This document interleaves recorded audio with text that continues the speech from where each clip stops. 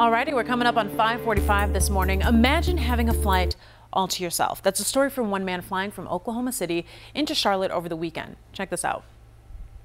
Did you get that? Yes. Well, Phil Stringer got the special treatment, which is probably the least that could have been done after he tells us his flight was delayed for 18 hours. Still, though, Stringer and the flight crew made the best out of the situation. So instead of being put up in a hotel until a better flight was available, Stringer opted to just stay at the airport.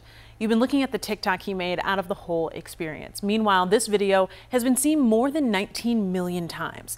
Here's Stringer on what he had to say about the solo flight. But you could tell when they were walking up, they were like, why did this not get canceled? Like, why are we even here?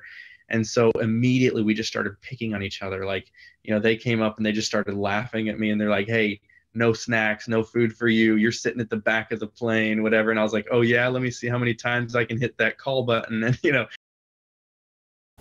Guys, I couldn't imagine. I mean, they definitely turned this into a positive experience. I couldn't imagine being in the airport for 18 hours.